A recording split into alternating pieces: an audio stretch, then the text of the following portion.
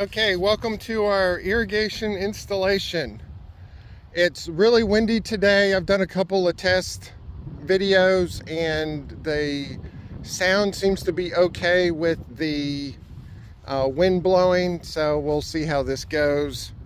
Hopefully it won't be too bad. And so this is why, one of the main reasons why we did our underground water and spigot system that we did a few weeks ago. Basically, this is what they call a drip emitter or drip tape system.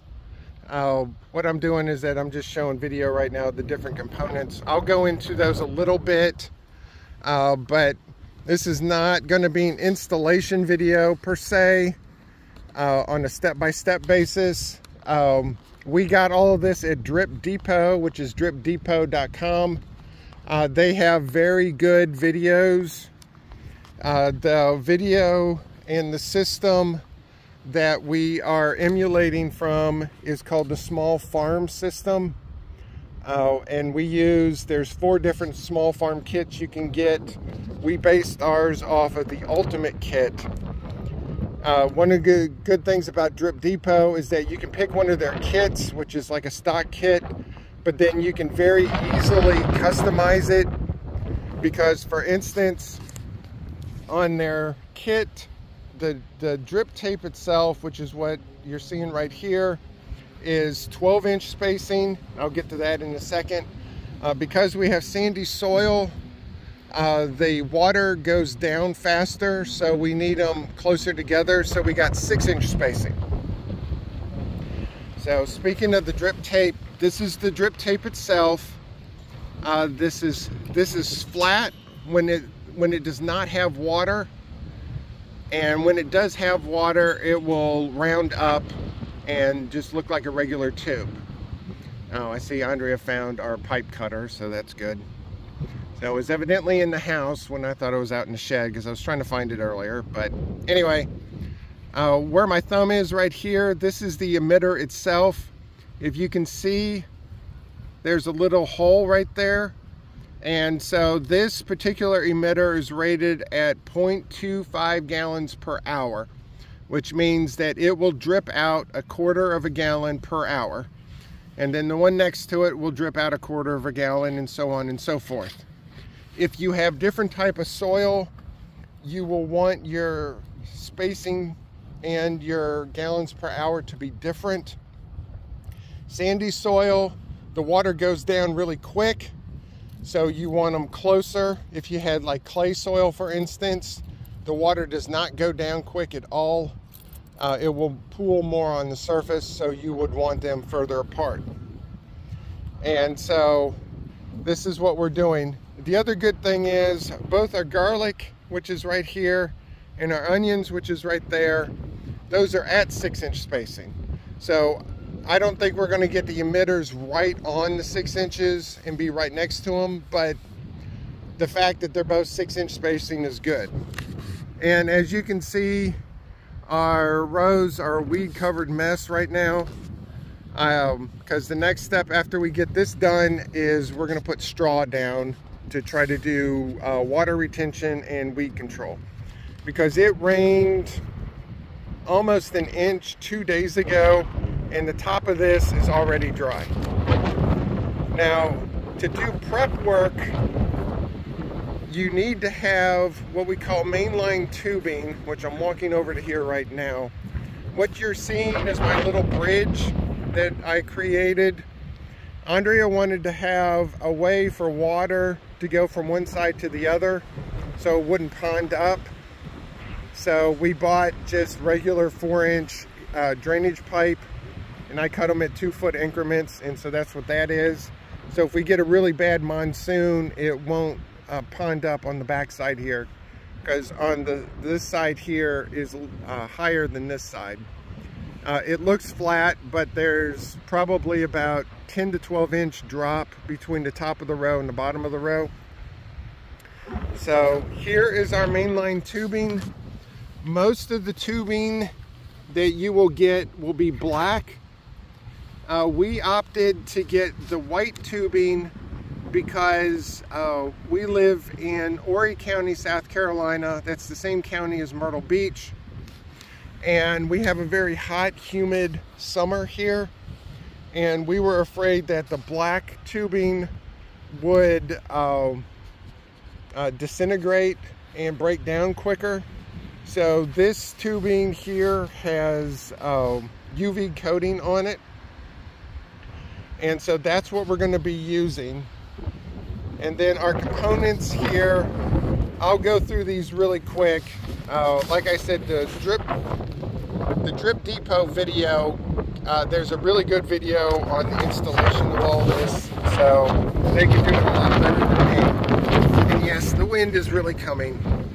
But here's the timer that we have. Ironically, this is the same timer that they have on the installation video. I'm actually going to put that out of the sun. I'll put that over here.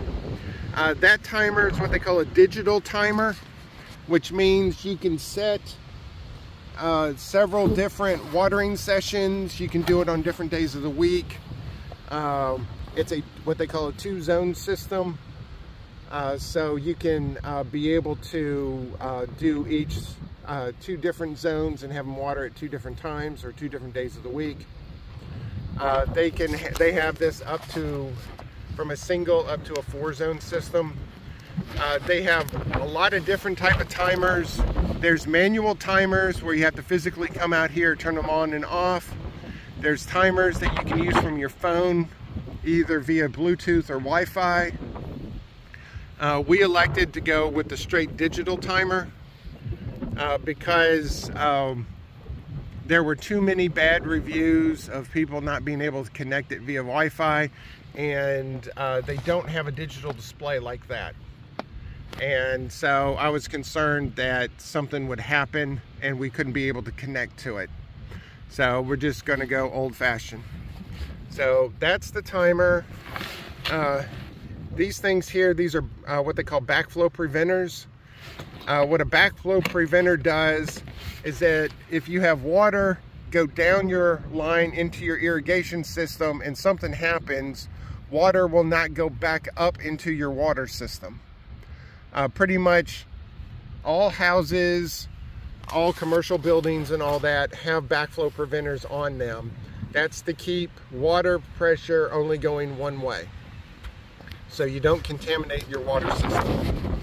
So that's what these are, and these are made out of brass. They also have some made out of plastic. This is a pressure regulator, and of course, there we go. So what this does, this reduces the water pressure to 15 psi maximum. And the reason is the drip tape system is designed for low pressure. It's not designed for high pressure. So if you didn't have that pressure regulator on there, it would blow out your system. And then you have, this is a filter which does fine particles. We're on a well system, and so we should be okay, but we have the filter there just in case. Then you have stakes that go in the ground. Those things are what you call goof plugs. That's if you make an oopsie. You can be able to repair it without replacing the segment. This thing here, this actually punctures from your tubing to your drip tape connector, because that's how you actually connect the two. And that's what these are here. These actually will, they go from the tubing, which I don't know if you can see it, that's the small side right there. And then the big side is what connects to the actual drip tape. There's a lot of different type of systems. This is the system that we wanted to use. Then you have your end caps, which are right here. And then these are joiners. So if you have 2 pieces of your tubing, then you can be able to connect them together. So if you wanted to extend your line, or if you made an oopsie or something, then you can be able to do that. And then these are 90-degree angles. And so, because what we're going to do is we're going to make a couple of sharp angles, so I got a few of these. And I think that's about it. Now they said on the video that all you need is a pair of scissors to cut this stuff, so it's not like you have to have special equipment. We got a pipe cutter, because I'll see if I can cut the tubing with a pipe cutter instead of scissors. And then the drip tape, we'll probably just use the scissors on that. So anyway, that's the preliminary of the system itself. Let me get up and go here.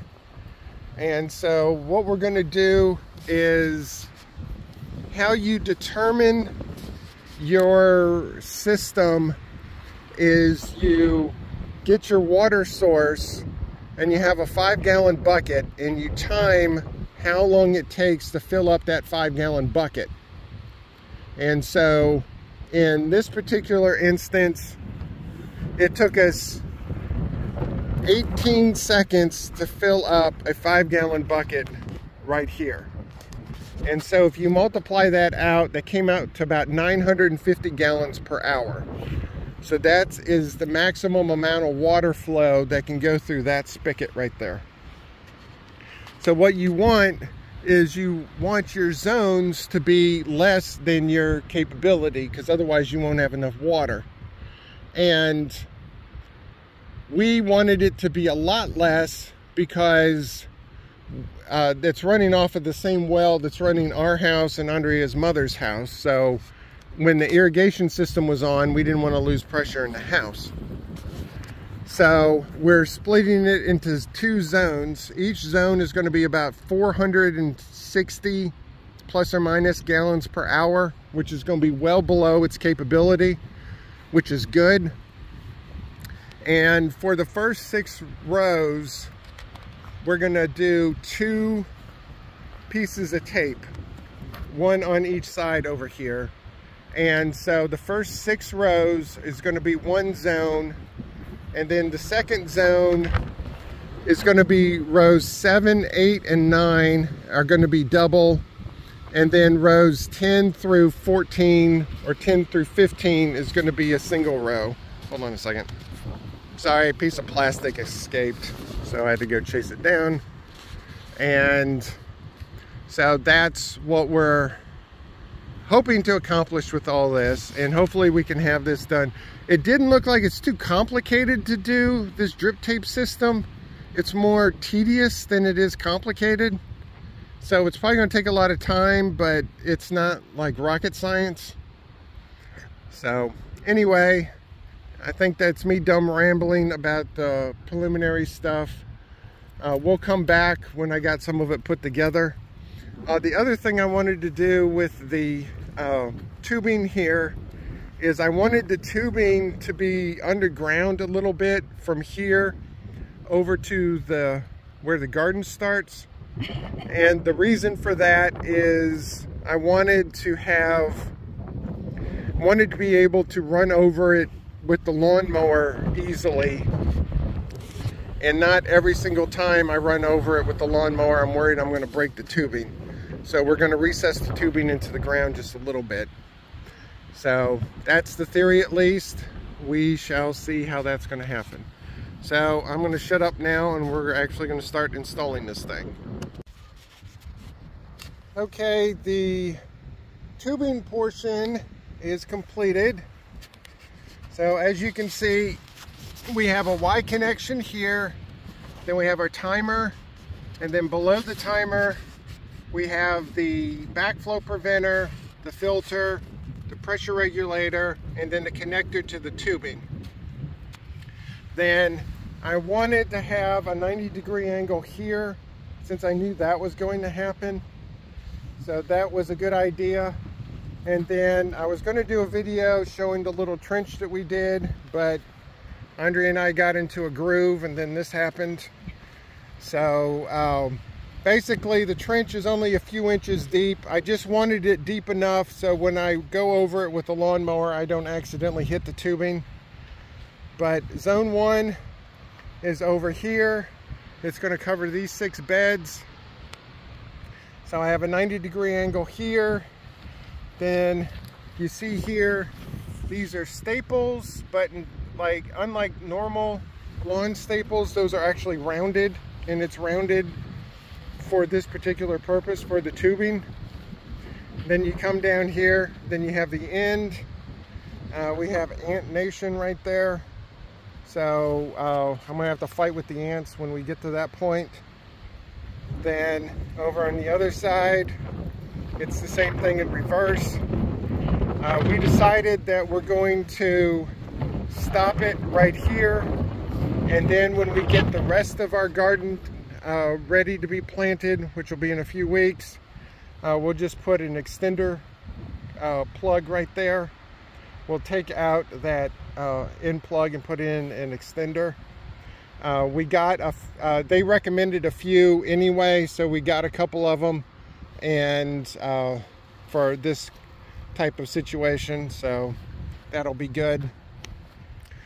Just as a little note, a couple things. We were finally able to hill the potatoes. So while I was monkeying around setting everything up earlier, Andre is actually doing the hilling. So that's what the potatoes look like right now. That one potato, which is one of the purple ones, is actually flowering. So that's how good the potatoes are growing as of right now. Then we got our beets right here. But the other thing I wanted to show is I've been weeding the best I could inside of these rows, and as you can tell, the weeds are winning the war a lot.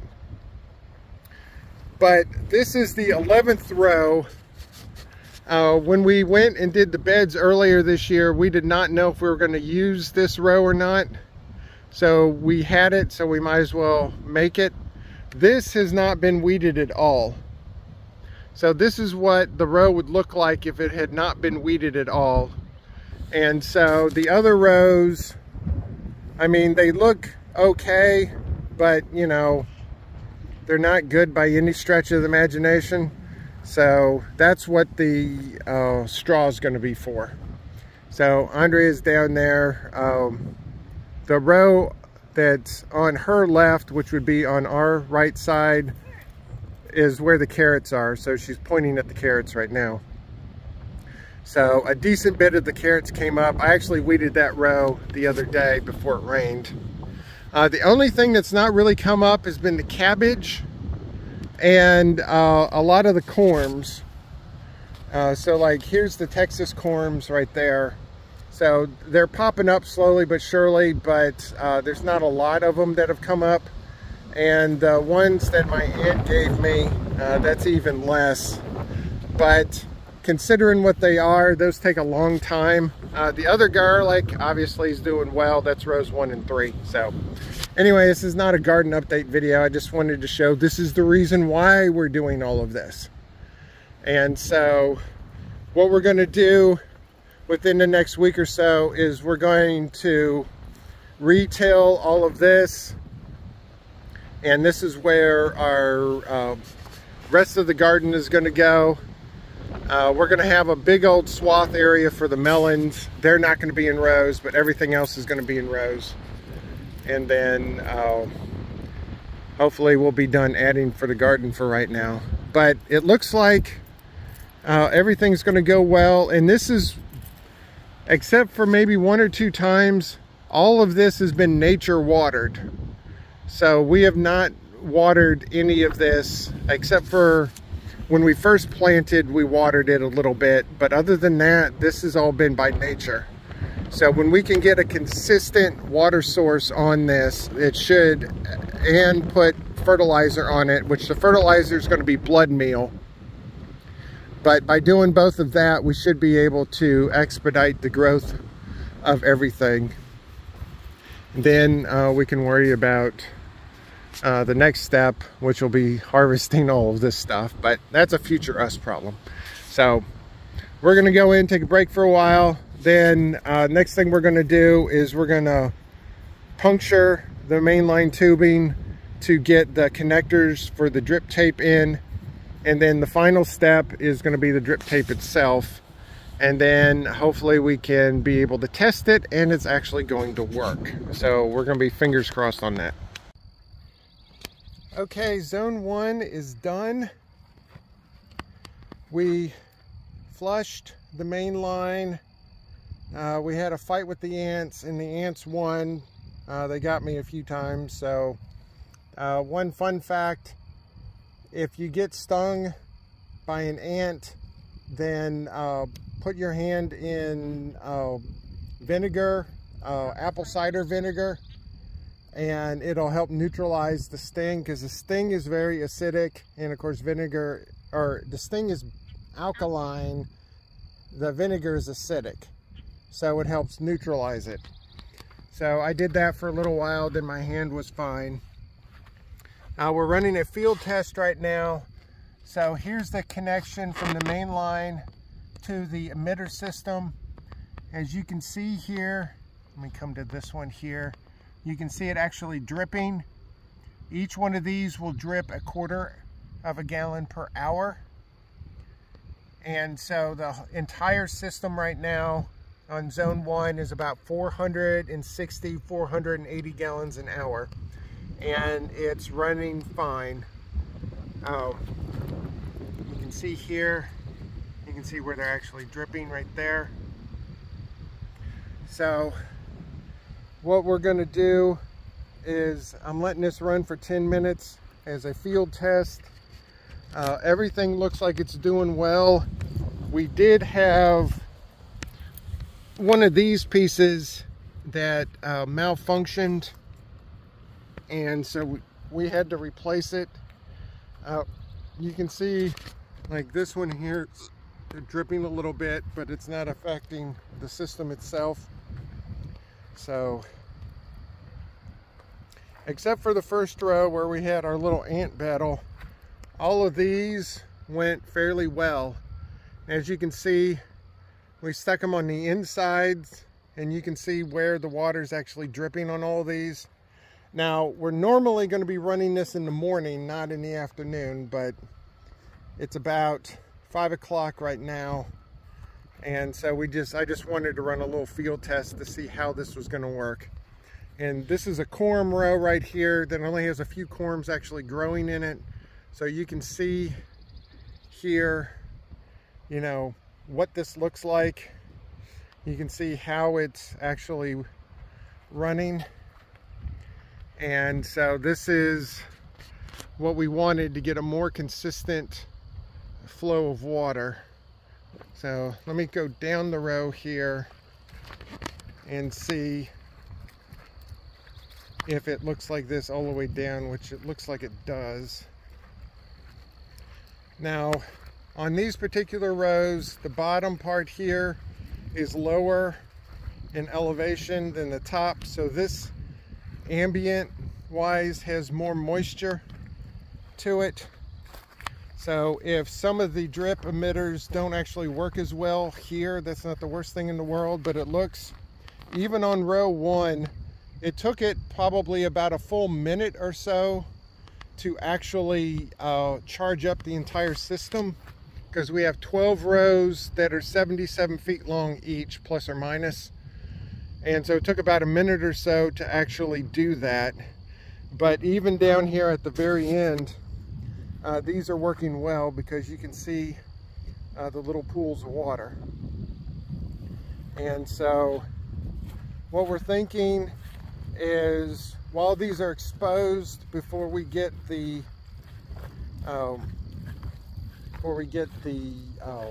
not hay, the straw, yeah, on here, I think I'm going to run these 30 minutes at a time for 3 days out of the week. The good thing with our particular timer that we have, we can program it that way. We can program multiple days, and we've also been going through and finding that, there we go, so we can keep the leaves above the emitter system and not below it. Now we can also have these can actually go below ground if you want to. We have sandy soil here, so we don't need to do that, but like for the potatoes over there, that's probably going to get semi-buried because the potatoes, even without the extra water, are going absolutely gangbusters. So I'm really happy about that. And all the beets are doing really well too. And see, all of this was done without the emitter system. And it's a good thing we got it when we did, because there's no rain in the forecast for the foreseeable future.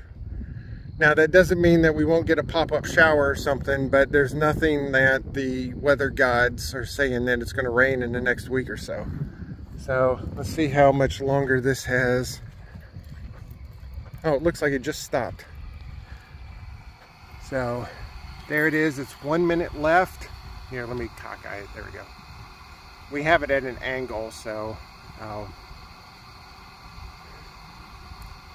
so it has the little symbol thing. This was a manual one. This wasn't a timed one.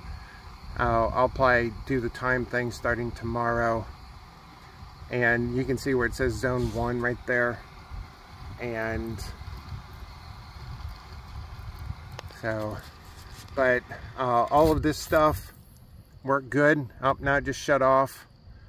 So now the timer itself is rated for constant pressure, and everything beyond the timer is not rated for constant pressure. That's why you have to have more than one get up. That's why you just can't have one set of these and have it up here. These are not all that expensive, so it's not like it was several $100s to get the filter and the backflow preventer and all that stuff. Then this is going to get left open pretty much from now till the end of summer, when we don't need it anymore. I contacted the manufacturer and asked them to make sure that that was going to be the case, and they said that people do it all the time, and as long as it's not freezing weather, then that's what that's designed for. So I'm like, yay. So this is half of our system. The other half we're going to do tomorrow, because this isn't hard. You know, it's not rocket science, it's just tedious. And so just with 10 minutes, this is what the soil looks like after 10 minutes. So it's not, we're not getting big swaths of dirt to get moisture, but I don't really want big swaths of dirt. I want right where the plants are. And since the plant spacings are all 6 inches for the most part, and the emitter spacings are all 6 inches, if this ran for a full 30 minutes, then it would cover all of this, and then the roots would get all the nourishment that they need. So I'm really happy about this. If I'm not lazy, I will post this part tonight. I have the multiple segments, so we'll just see how it goes. If not, then I'll just tag the rest of it on here. So the first field test was good. Very little issues with it, and except for it being tedious, this was not that complicated to do. Okay, it is the next morning, and no, I did not obviously post the other part of the video, so this is going to get tacked onto it. And I did a full 30-minute cycle. So it started around 7:30. It's about 8 o'clock right now, and I think it finished like a minute or two before I got outside. So I wanted to see what this looked like. We did have heavy dew last night, so the ground looks a little wetter than normal. Going down row number 1 right now, which is elephant garlic. And as you can tell, even before we got the irrigation system, the elephant garlic looks like it's loving life right now. And so you come to the end here, and then these are the Spanish onions, which are the long day onions, which are not technically supposed to grow here. This was Andrea's oopsie onions, as in she accidentally ordered the wrong kind. But we put them in the ground anyway, and we're going to see if they're going to grow. They look like they're growing, so there's that. But yeah, here is everything. I looked at it this morning before it was done, or when it just started, and every single line, it takes about a minute or two to charge up the entire line. Let's go down this row here. These are our embattled leaks right here, and not only are they fighting the environment, they're also fighting a bunch of weeds too. So weeds are next on the agenda, so hopefully they can get evicted. And so yeah, just running up and down a couple of the aisles here. And okay, you can definitely see where the water is going. In case anybody was curious, we put this trench down in the center on purpose because when we got the onions, the directions for the onions said that you wanted a 4-inch wide, 4-inch deep trench in the center, put your fertilizer and stuff. Then you put the onions about 5 or 6 inches away from it on each side. So that's how come we ended up with it looking like this. Well, come to find out, you can inject fertilizer into the irrigation system, so we don't have to do it down the center here. So we're going to take out that centerpiece when we go to do the other part over here, and we'll only put it in if we have something that we need to mound up, like the potatoes over there. Because for the potatoes, it was really good because all we had to do was, I just had to enlarge the trench that was there. And so I just mounted it up on both sides and then stuck the potatoes down. And so anyway, done rambling. I think this worked very well. We had this in its actual position all night, which means that the Iowa spigot was in its on position just like it is right now, and nothing has leaked. And this I'm gonna have to come up with some contraption because they said the timer needs to be shaded. So the timer and the and our fertilizer is, I'm gonna figure out some contraption in order to have that so it can be shaded, but that's a future me problem. I'll work on that in about a week or so. But anyway, done rambling. I think this all worked out very well. Andre and I are gonna do the other part of this today so we can have both zones up and running. Then once we field test zone 2, then I'll come in and actually set the timers. Right now I'm thinking 3 days a week, 30 minutes at a time, at least until we get the straw on. Then I might drop it from there. The problem is with the sun and with this being sand, it dries out very, very easily. So I figure putting a little bit of more water is not going to hurt anything. Plus, the other good thing about the sandy soil is the sand you know, is more porous than other types of soils, so it drains very good too. The ants figured that out, unfortunately, so we're gonna have to have a continued war with them. But anyway, I call that good. Andre and I are gonna get the rest of this done today. Then the irrigation system will be done. Okay, zone 2 is complete, or at least what we have now. The stuff we have that we're growing inside, like cucumbers and squash and tomatoes and stuff, that's going over here, which we'll get in the next few weeks, which will also be on zone 2. But as you can see, this is working. We're doing our 10-minute field test right now, and so the only real issue we have is this right here, but it's not affecting the system And that's at the connection between the mainline tube and the connector to the actual drip tape. What we did over here is where the potatoes are. As you can see, we kind of half buried the drip tape, and here's a good spot right there. You can see it's actually working. You can bury this, and there's some applications where it's better to bury them than it is to leave them on the surface. So this will be good. I wanted to make sure that when this expanded and pressurized, whether it was going to move the tape or not, which it doesn't look like it is, because we tried to bury it a little bit. And hopefully if we can keep the dirt moist.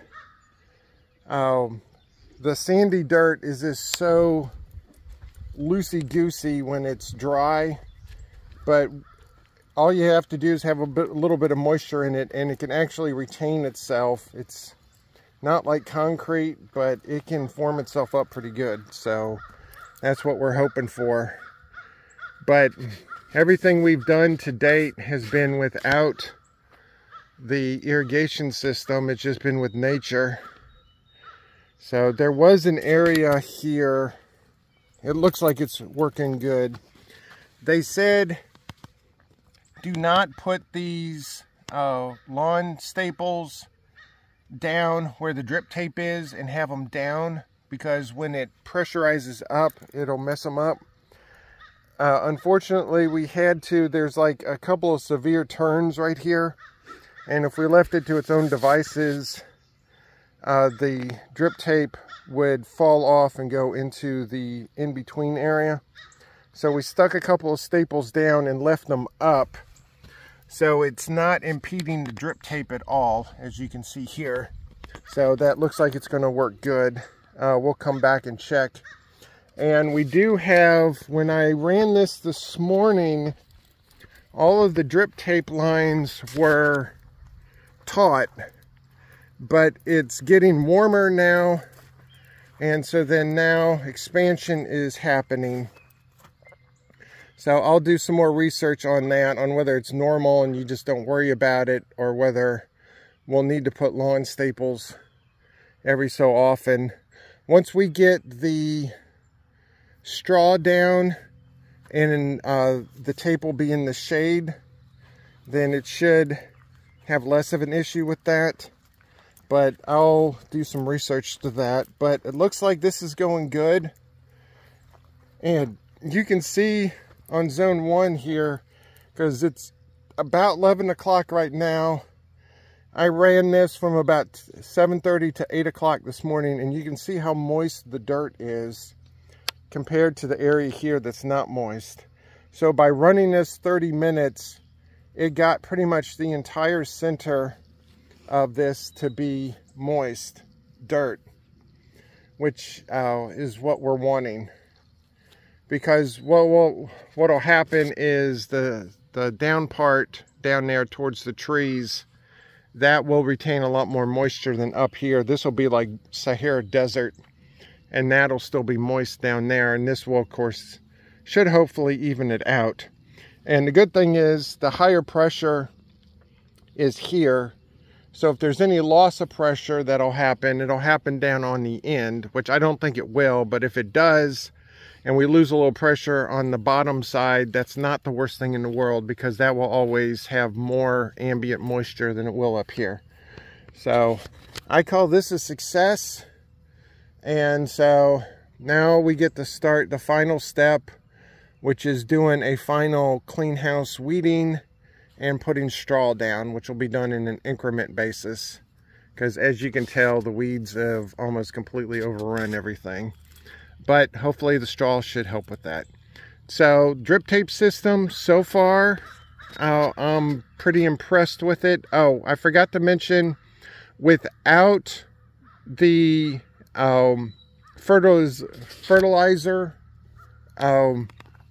containers, which I'll do a separate video on that, because I wanted to get the system up and running before we started messing with the fertilizer system.